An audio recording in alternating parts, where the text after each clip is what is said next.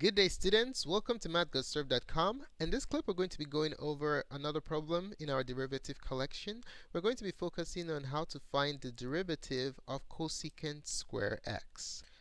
Before we get started, we're going to do a real quick review on our rules, on some rules that are necessary in order to differentiate the problem presented earlier. Okay, so let's do a real quick rules review.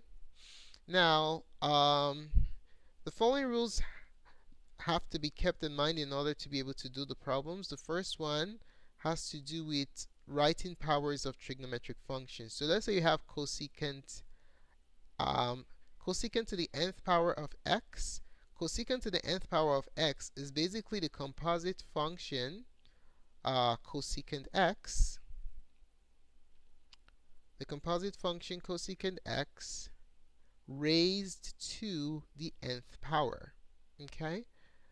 Alright, and then you have to remember your differentiation rules, of course. You have to remember your power rule. X to the n prime is n x to the n minus 1.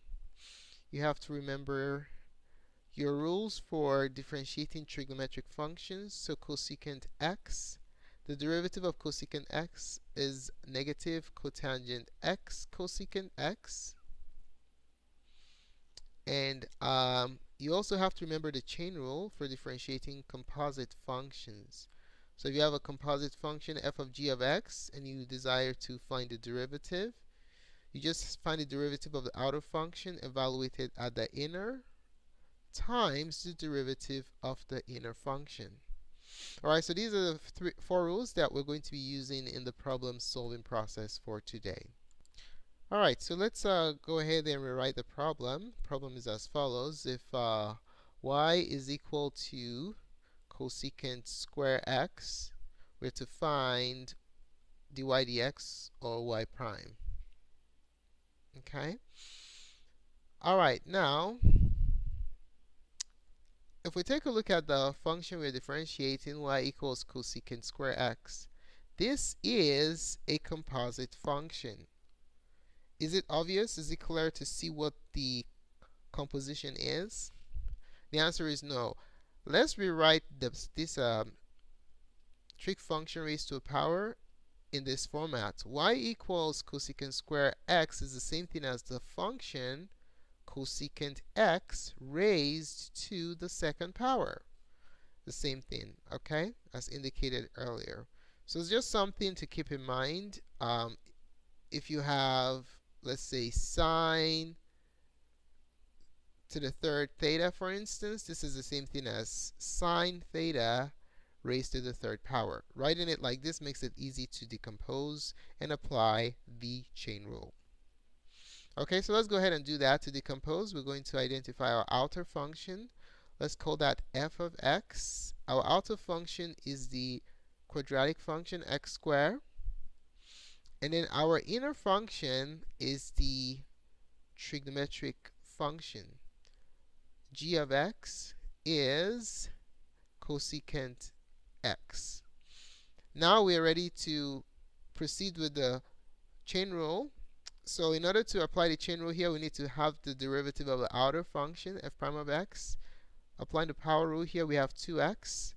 So we evaluate that at the inner function. And we also need to know what the derivative of the inner function is, since we are going to multiply the answer by the derivative of the inner function. So using the rules that we went over, the derivative of cosecant x is negative cotangent x cosecant x. Or you can say cosecant x cotangent x, it doesn't make a difference. Alright, so let's go ahead and rewrite the chain rule. So the chain rule is as follows. If you want to find f composed with g of x prime,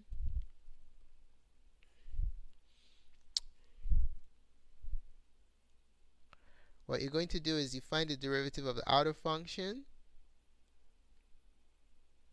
evaluate it at the inner function, and then multiply your answer by the derivative of the inner function. Okay, so we have all the ingredients we need for the chain rule here.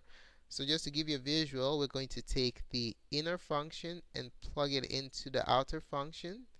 That's the f prime of g of x component. And then we're going to multiply our answer by the derivative of the inner function, which is the g prime of x component. Okay? So dy dx is going to be f of x, which is 2x, but instead of 2 times x, we have 2. We'll plug in the inner function, cosecant x for x, okay? And then multiply that by the derivative of the inner function, which is negative cotangent x cosecant x.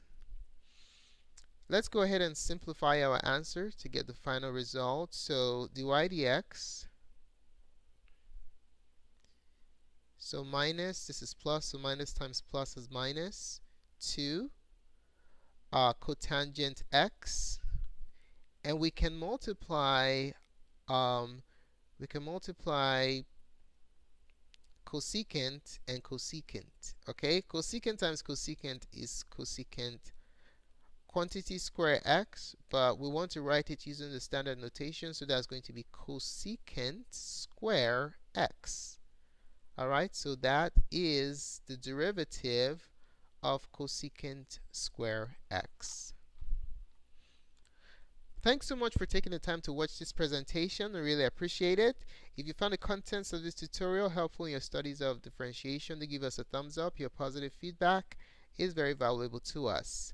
If you have any questions, comments, or requests concerning differentiation problems you'd like to see us do, go ahead and post those in the comment section below, and we'll be more than glad to assist you. Don't forget to subscribe to our channel for more of the problems in our derivative collection and other calculus tutorials. More support resources and the entire collection can be found at mathgotserved.com. Go ahead and check it out. Thanks again for watching and have a wonderful day. Goodbye.